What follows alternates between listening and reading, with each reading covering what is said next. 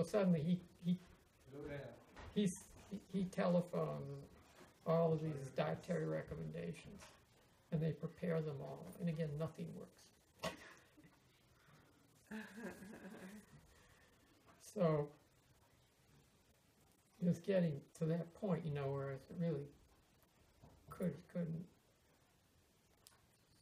speak. I was using a little chalkboard to write out instructions for the staff here. And so it got to the point, well, maybe I have to go to the doctor, to BMC, Berkshire Medical Center. And I was about just ready to do that when I had this intuition on how to solve it. Any thoughts?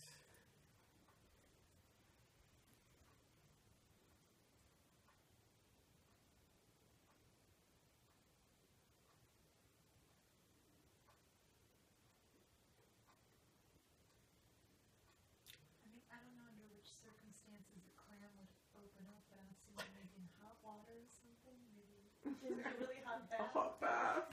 Well, that's good. Yeah, I don't know. I'm sure I probably just took ordinary showers.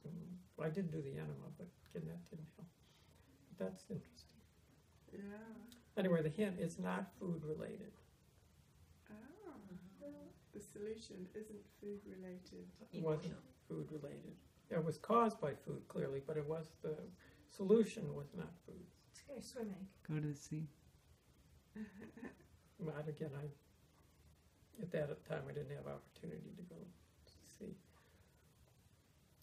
Anyway, my intuition was to call.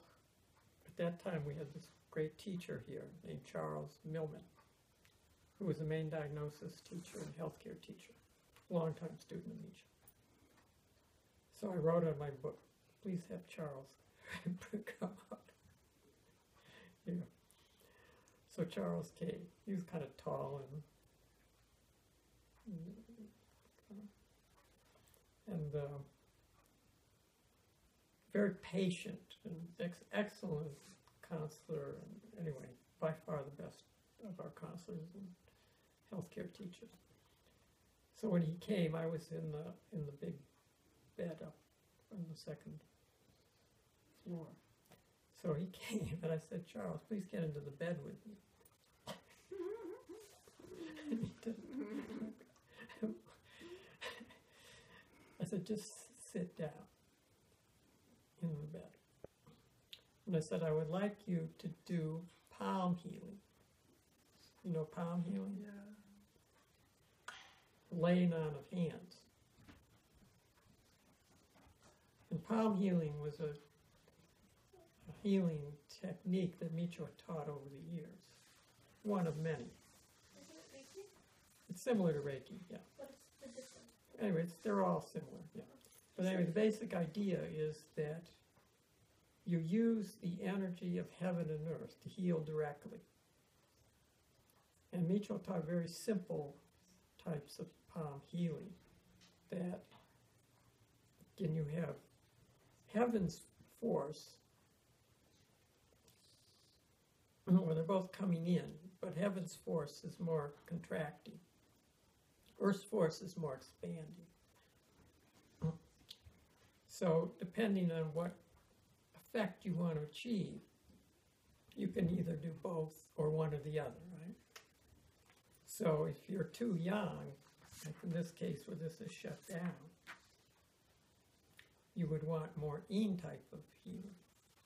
So you would favor the right hand, because this Earth's force is coming up from the center of the Earth, proportionally on the right side. So this is the hand that you would use. If you want to give energy, you use the left hand. That makes stronger, more contracted. This takes away energy, or lightens you up. So I gave instructions to Charles to use his right hand, a little bit in front of my face, and I think the neck by now maybe cleared up. But anyway, the mouth was still totally tight. And to take away energy. And so again, you can do it either clockwise or counterclockwise with your hands. Clockwise is what? More in or more yang? More in. Counterclockwise is more yang. So again, you do it with the right hand, more clockwise, and also periodically you whoosh, like this, you whoosh, try to release the energy. So I had him do that.